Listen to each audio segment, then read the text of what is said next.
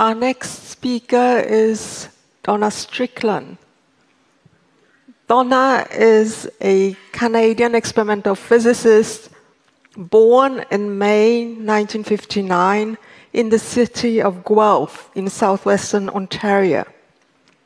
She received her bachelor's degree in engineering physics from McMaster University in Canada in 1981 and obtained a PhD in optics from the University of Rochester, New York in 1989. There, she and her doctoral supervisor, Gérard Mourou, developed a technique to immensely amplify the intensity of short laser pulses without destroying the amplifying medium, which was a severe limitation at the time for the achievable laser peak power. This so-called chirp pulse amplification technique, or CPA for short, was described in a 3 pages long scientific paper published in 1985. Donna was only 26 at the time. And it was Donna Strickland's first scientific publication and a subject of her doctoral thesis. Chirp pulse amplification revolutionized the field of laser science and led to new advances in many different fields, including medicine and the much publicized eye treatments. Donna Strickland is fascinated by lasers. She has worked at the laser division of the Lawrence Livermore National Laboratory and at the Princeton Advanced Technology Center for Photonics and Optoelectronics Materials. In 1997, she joined the physics department of the University of Waterloo, where she is currently a professor leading an ultra-fast laser group that develops high-intensity laser systems for nonlinear optics investigations. She was named a Fellow of the Optical Society of America in 2008 and has chaired several of its committees. In 2013, she serves as its president. Please join me in welcoming Donna Strickland on stage to tell us about the developments which led to this year's Nobel Prize.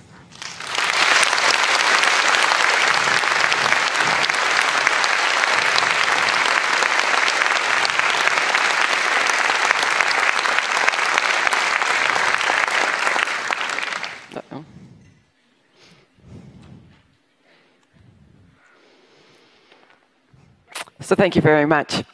So I'm here to tell you about how light interacts with matter. And then when the light gets very intense, it changes how it interacts with matter. I'll tell you then how we made an intense laser, and by the time we were finished, we had to rethink how intense light interacted with matter. So to start, we first have to go back and see how does light interact with matter. So through the centuries, scientists wondered, was light made up of particles or was light made up of waves? And it went back and forth. By the end of the 19th century, scientists were pretty firmly in the light is a wave category. So they were doing experiments with different colors of light, shining it on material, and watching electrons come off the material. Now, when they shone the red light, and I'm only going to describe light that we see, the longest wavelength that we see with our eyes is red light, and wavelength is given by the distance between the crests of the wave. When they shone red light on material, electrons did not come off. When they tried to get the light as bright as they could, electrons did not come off. Now, when they switched to green light, which has a little closer spacing of the crests, electrons came off. But they came off with very low speed. They turned up the power of their green light, and more electrons came off, but always with very low speed. And finally, when they tried violet light, which is the shortest wavelength that we can see with our eyes, so the shortest distance between the crests, the electrons came off with higher speeds. And when they turned up the power, more electrons came off, but always with those same speeds. Now, this flies in the face of light being a wave. If you can imagine walking on a beach that's a stony beach, and if you just have small... See, I know, I talk so loud, I don't need a mic. So when you walk on a beach and there's stones and you just have little ripples in the waves, the stones don't even move. But if the waves are really crashing in, you will see those stones flying up the beach. And this is how waves would usually move objects. And so when we turned up the power of the light, we certainly expected that the electrons would fly off faster, and yet they didn't. So it's this man here, Albert Einstein, who probably thought of almost all of physics all on his own. What he won the Nobel Prize for, though, was explaining this effect. And so we in optics are pretty proud of the fact that this is what he won the Nobel Prize for. So what he figured out was that light actually is quantized in its energy. There is a minimum energy unit of light that we now call the photon. It's a wave-like particle. So what it says, though, is that the total energy in your light is then the energy of an individual photon multiplied by the number of photons. The other thing that he figured out then is that each photon has an energy given by this wavelength. And so I'm going to do an analogy because it's harder for us to feel the energy of light. So we'll use gravity that we all know about standing on the Earth, and that if we dropped a ball from higher up, it would be faster when it hit the ground, the higher up you can drop it. So now a red photon is a small photon. So we're going to imagine playing basketball with a child-size basketball net. And so if it's a red photon playing basketball, no matter how they try, even up on their tippy toes, they cannot reach that net to drop their electron through. And no matter how many of these childlike photons there are, the electron is never going to get through that basketball net. Now, if you have a green light, that's like an adult playing with a child-sized basketball net, and they can actually dunk through. But only barely. They're only standing slightly taller than the basketball net. And so when they drop their ball through, oops, we have to go back. You have to drop your ball. There you go. See, so slow. Because it's just slightly taller. But the violet photon is like your pro basketball player. They're the very tall people. And so they're well above the net. And when they drop their balls through the net, boom, a lot more speed. But it wouldn't matter how many of these violet photons they had. They would all be dropping at the same speed through the net, just more electrons coming off. So usually when people study the photoelectric effect, it's about quantum mechanics. But that's not what I want you to concentrate on. What it really told us about how light interacts with matter is that it's always one photon meeting up with one atom at a time, and they meet with each other. And if that photon has enough energy, more than the energy that the atom is holding onto its electron, it can then send the electron on its way. And when there's more photons coming, they interact with more atoms, but always one photon meeting one atom at a time. And that's how we understood how light interacted with matter through the beginning of the 20th century. And then along came this woman, Maria Gabriel-Mayer, the woman who won the second woman to win a Nobel Prize. Now, I'm not going to talk about her Nobel Prize winning work because I know nothing about it. I'm going to tell you what she did for her PhD in 1930. She published the paper in 1931, and I cited that 1931 paper in my own PhD.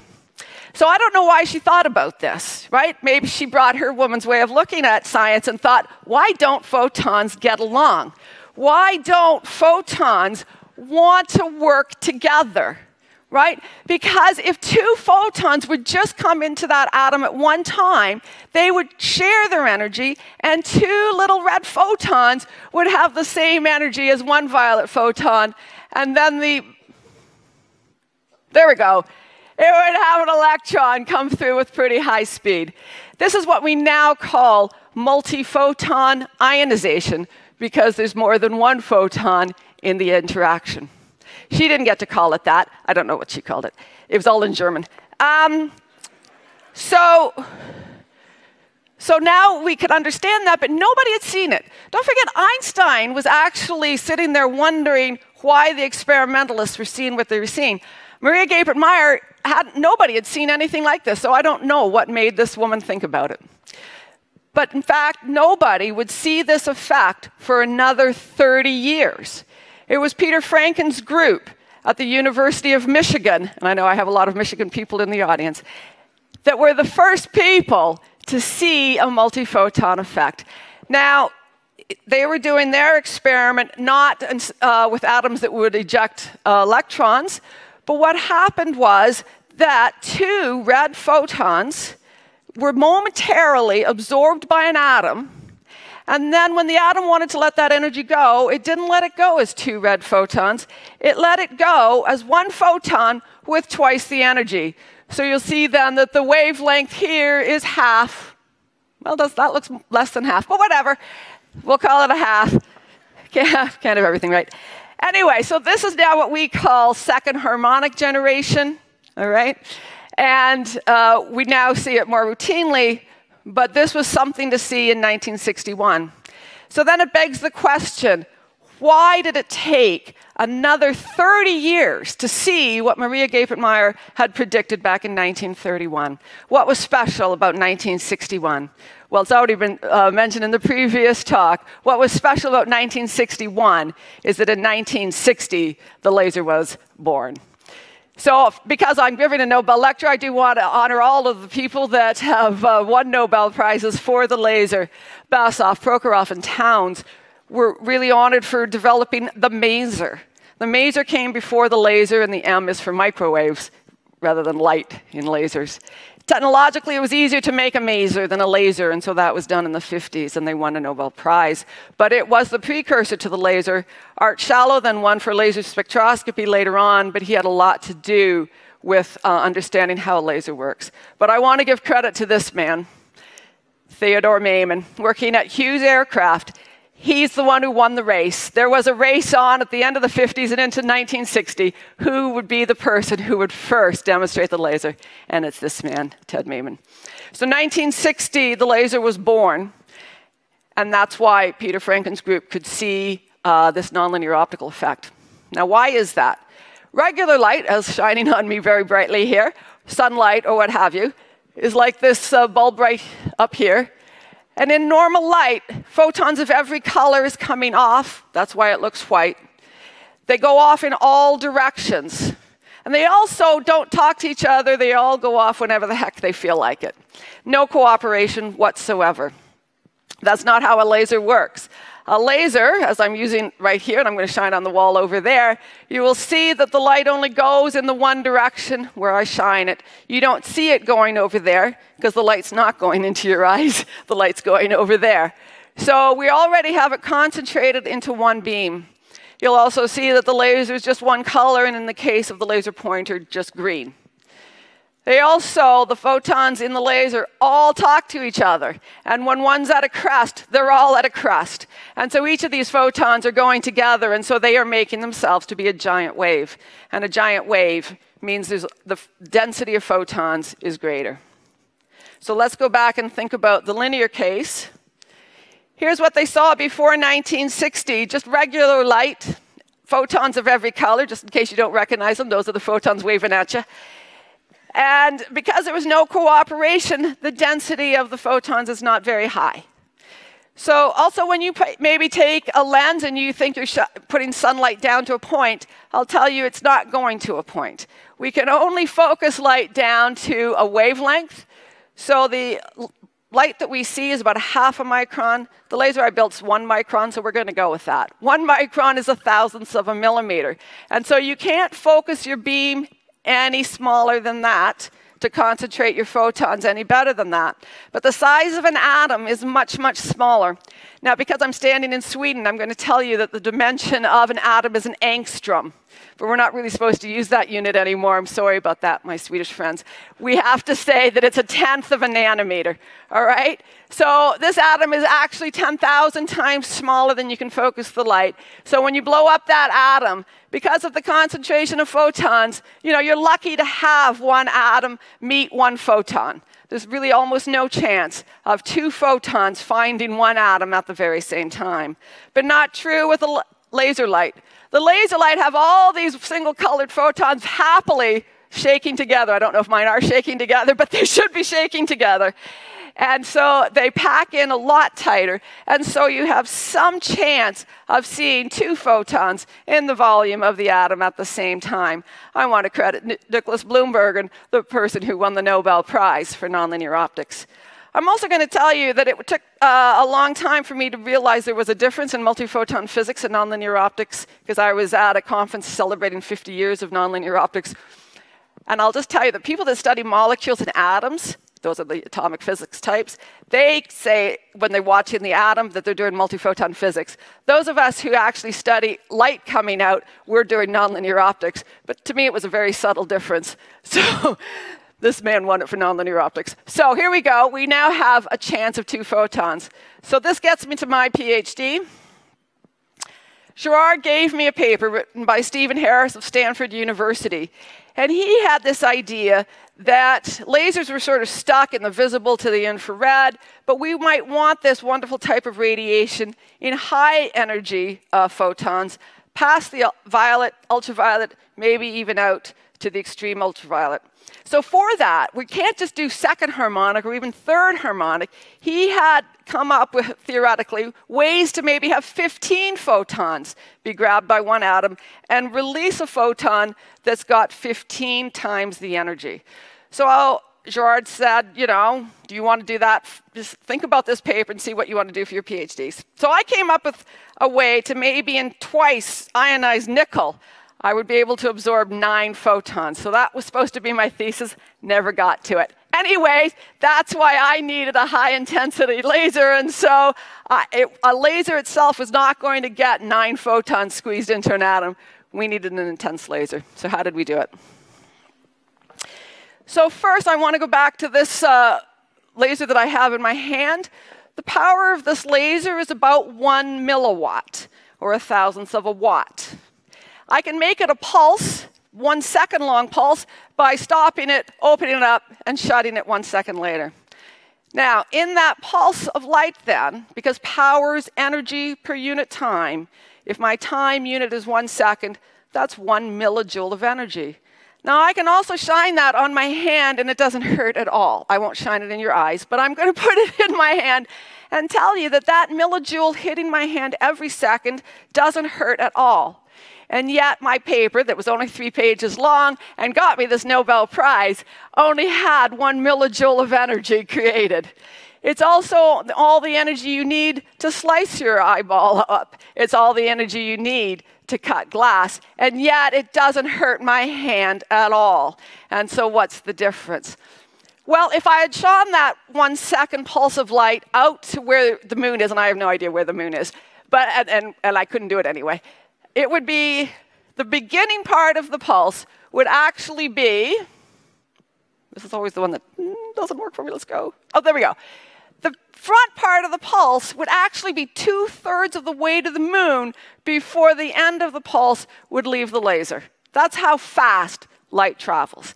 And so now in our 1 second pulse, we have 1 millijoule of energy in this 1 second long pulse of light. Now, what did the Franken group have in order to see that very first multiphoton effect? They had light that was 1 millisecond long. So that's 1,000 times shorter, still 300-kilometer long line of light. I will tell you, they had more than a millijoule. They had a joule. So they had 1,000 times shorter and 1,000 times more energy. And then with that millionfold, they were to see the odd time an atom grabbed 2 photons at once. The laser that we built in Rochester, though, was shorter than that. We squeezed it down some more. And in fact, we squeezed it down so that 1 millijoule of energy was in 1 picosecond, or just 1/3 of a millimeter. So all of the many photons that would have stretched 2/3 of the way to the moon were squeezed down till they were just 1/3 of the millimeter. We packed those photons in. So I know that my supervisor and colleague will be coming up here and telling you all the amazing things this laser has done for us. I'm sure even some of them are going to be, he's going to talk about things going on in space. But I'm going to bring us back to Earth. I'm going to bring us to Rochester, New York in the United States, where I did my PhD at the Institute of Optics at the University of Rochester. And I did my research here at the Laboratory for Laser Energetics, and there I am back in the day. Now, inside this Laboratory for Laser Energetics was this absolutely beautiful dye laser. It was red and green, and as I've said, it just seemed like a Christmas tree to me, and I wanted to work with Gerard in this wonderful group. It is a dye laser. A dye laser is a type of short pulse laser. In fact, this laser, the pulses were actually 10 times shorter than what I'm talking about, so only 1/30th of a millimeter long. So we had short laser pulses. Problem is, dye lasers don't like to grab their energy and hang on to it, and so you can't get a big energy dye laser. So you can have short pulses, but the reason that the Laboratory for Laser Energetics was there was to study laser fusion. And to study laser fusion, you need a big laser, and they had a big laser. This was known as the Omega laser. It was 24 beams, and it could produce a kilojoule of energy. Not a millijoule, a kilojoule. That's 1,000,000 times more energy. So in the laser lab, we had short pulses and we had big energy lasers, but we couldn't put them together. More than one problem. One, the dye laser had red photons, and this one wants to amplify infrared photons, so they wouldn't have spoken to each other. But there was a bigger problem. When people tried to put slightly short pulses even into these lasers, what they found was that the rod would actually get drilled all the way through, and you were left with a very expensive piece of glass that wasn't any good. So they had to stop trying to put short pulses down their laser rods because these nonlinear optical effects were happening inside the laser rods, and they were drilling holes all the way through them. So that was the conundrum that we were in the early 1980s. And then Gerard had his beautiful idea. So there are no pictures because I hate having my picture taken. I've had to get used to it since October 2nd. But there are no pictures of Gerard and I together. So we were at a meeting a few years back and took this picture. So this is a very simple, beautiful idea. This is what we want here. We want a lot of energy. We want it in a very short pulse. We just don't want that in our amplifier. So if we don't want that in our amplifier, what can we do? Just start with a short pulse, stretch it and make it a long pulse, amplify it up, and then at the end, compress it all the way back down. And here you have what I like to call a laser hammer. So now, how did we actually do it? We're going to go back to this lab, because this was the lab. Now you'll see I've changed the title of it, even though I'm showing you the very same laser. And so the green beam is actually not a green laser. This is the laser back here. It's infrared. You can't see the beam coming out of the laser because it's infrared and we can't see it, neither can the camera. The kind of mirrors that we use in a laser lab direct just the color we want to direct, and so this green light bent at this mirror, but the infrared came on through. It would have gone to a beam dump to protect all of us from feeling the heat of that very strong laser. And so that laser had the same wavelength as the big neodymium glass amplifiers that we wanted to use. So that was the laser I was to use. You can also see there's simply no room in the inn for me. This was one packed lab. But they shoved me into that corner where the infrared came out, and there I am in 1985 with 1.4 kilometers of optical fiber. So why did we need this fiber? Well, there was one advantage of it. It's not why we needed it. Because there was no room for me here, once we had the light going down the fiber, that fiber then went through the air duct down the length of the Laboratory for Laser Energetics, where I built the amplifier at the other end of the building. That was one thing. But the two other reasons that we needed this fiber is that the laser that pumped the dye laser was not as short as we wanted, and we needed more colors. I'm going to explain why we needed more colors. I don't have time to tell you what nonlinear optical effect made the colors. You'll just have to believe me that it did. And then this is the component, though, what we really needed the fiber for. This was our pulse stretcher. So first, to understand pulse stretching, we have to know, why do we need a lot of colors in order to make a short pulse? If you watch just one of these colors, and we can just do the red one, you see it goes along there, a red wave would go on forever. Now, if you take more colors and you say that you want all of them to start here, you will see then each wavelength starts to come apart. You don't have to go very far until some are peaks while others are troughs. And so if one wave's a peak and the other wave's a trough, they cancel each other out to be nothing. And so the more colors you can add in, the quicker you will get to where it's 0. And so the more colors you have, the shorter pulse you have. So we created the colors in the fiber, and now it's time to stretch it. How does that work? Well, in the way that light interacts with matter, I said that the red photons have the least energy. When they meet up with their atoms, they sort of shake hands, but then they say, we have, have nothing in common, off you go.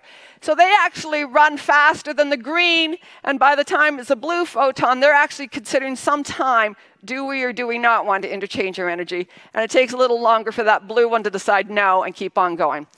So now if you go down fiber, you will see that the red ran, the green walked, and the blue sort of crawled. And if you go down something like 1.4 kilometers of fiber, well, the red ran the green, and now you have a long pulse.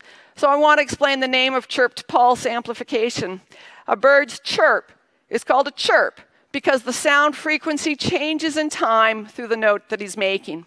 So you'll see that the way to get a long pulse is to have the red frequencies out first, and then the green, and then the blue. So through our laser pulse now, the frequency changes, and that's called a chirp. It's called chirp pulse amplification because this is now our stretched pulse that we want to amplify up. So how does the amplification work? So it's some material that has some atoms and sitting there, not doing anything. They have to be excited by some kind of energy source. The original lasers and the laser that I used flash lamps. You'll see that it lights up most, not all, most of the atoms. And a good storage medium will hang on to that energy and stay excited until a photon decides to come by. So then you can have a photon come along, boop, and meet up with an atom. And because we've excited these atoms so they have the very same energy as the photon that we're going to try to amplify, they meet each other, and the photon says to the atom, I'll take your energy with me. And now we have 2 photons, and that atom lost its energy.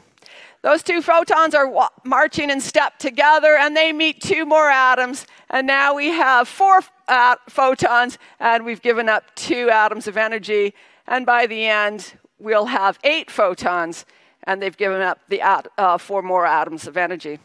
Now, this is actually very wasteful because you'll see that by the end of it, we've left most of the energy there in the amplifier. So that's a complete waste, and we don't want to do that. If it was a laser, we would put mirrors on either end and have it go back and forth until we steal all of that energy. And this is then why we have to keep building huge lasers if we want a lot of energy.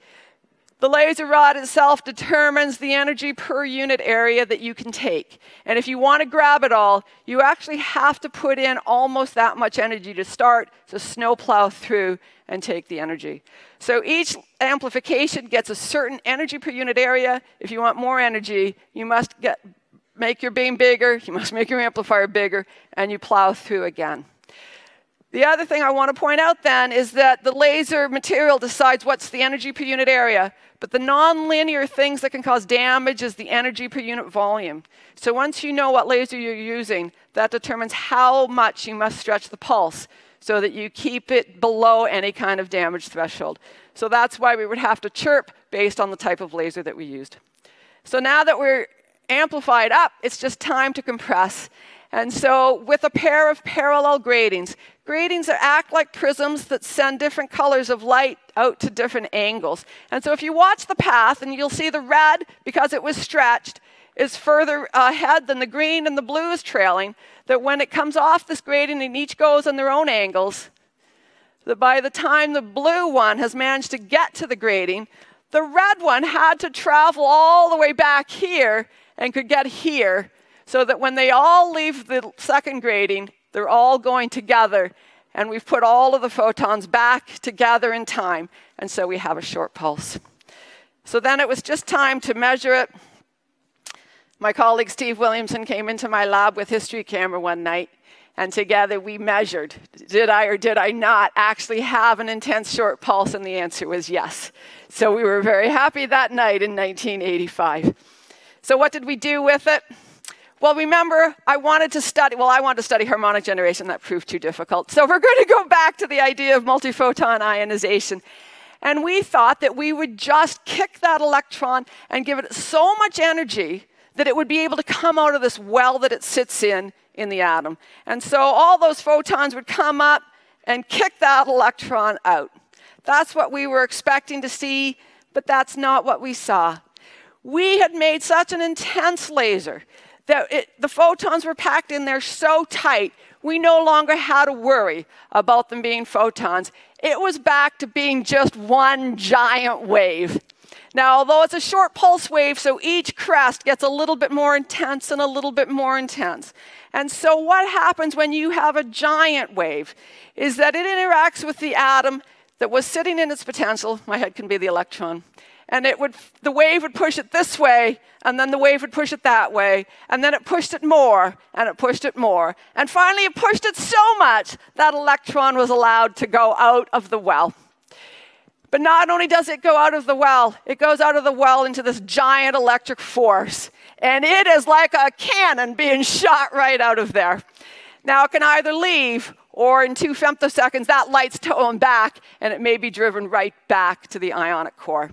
It just depends. And I'm not here to tell you about what happens. Oops, let me show you. Did I show you at least the electron going out? No, there we go. The electron at least went out. I'm going to leave that to my PhD supervisor, colleague and friend Gerard Moreau to tell you about what we understand now about the new understanding intense laser light interacting with atoms. And I will just thank all the people. I want to thank the people that built the original CPA with me, of course, Gerard, but also Steve Williamson and Marcel Bouvier, who are here with me today. Gerard likes to tell people how I said that CPA would not be a good PhD project, or thesis, could not be my PhD thesis. I don't know why he tells the story, because I was right. It could not be. I had to do science with it, which I did multiphoton ionization, and I want to thank the gentleman that helped me with that project as well. And finally, I would like to thank the creative team at the University of Waterloo for making these wonderful slides for me. Thank you very much.